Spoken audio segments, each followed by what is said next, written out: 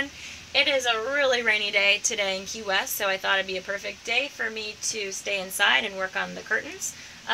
This is our new curtain track that I got from Sailrite, and I took off the old curtain track and it had a bunch of gunk from I don't know how many years, so that was a fun little project.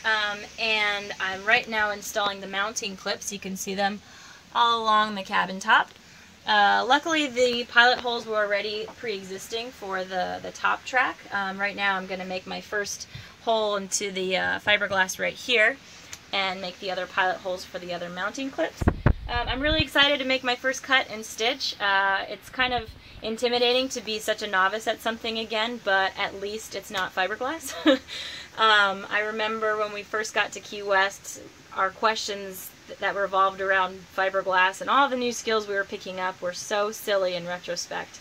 I remember we went to West Marine and we bought extra fast hardening epoxy, which was really a bad idea for the heat of Key West, but we didn't know any better. We thought, yeah, let's get this done as soon as we can.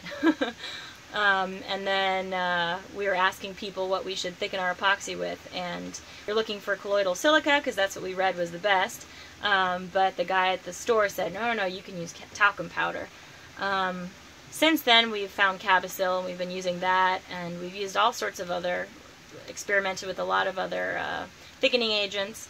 But all that being said, I'm just really excited to get to the point where I know what I'm talking about with sewing.